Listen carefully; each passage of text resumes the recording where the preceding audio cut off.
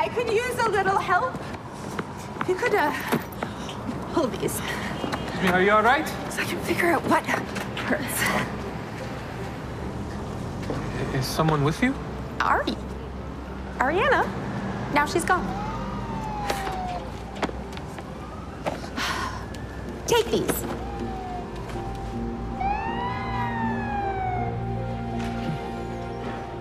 I told security to stand down.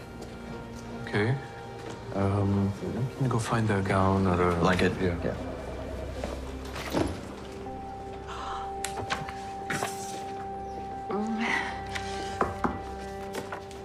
Hi, I'm Bashir. I'm a doctor.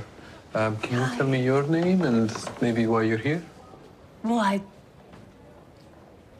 think I was wondering if it's okay that my heart is beating so fast, and why it hurts my stomach.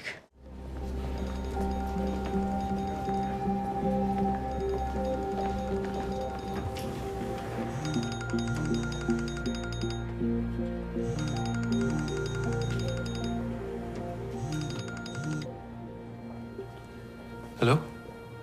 How'd you get this phone? I'm sorry, it belongs to someone named Ari. Who are you? I'm a doctor at York Memorial Hospital. Oh, God, is it Krista? Is she okay? She called from this number last night, then didn't answer, and I've been scared to try hospitals. I'm sorry, I can't divulge any patient information. Is she alive? Yes. Thank you. What department? Emergency. Ask for Dr. Hamed. I think her name's Krista. Blood came back full of ketamine.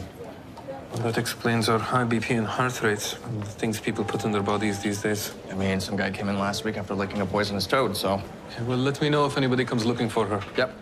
Krista, I was panicking. You said you were with friends and then stay out all night in some KO. That's not at all what it was.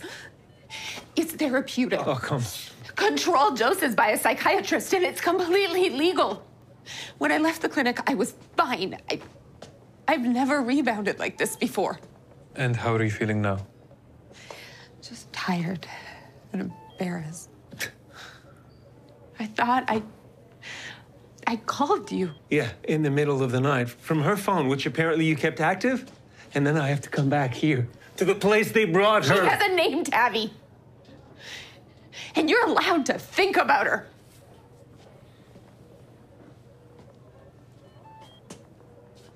Our daughter, Ariana, died 2 years ago. She was 17.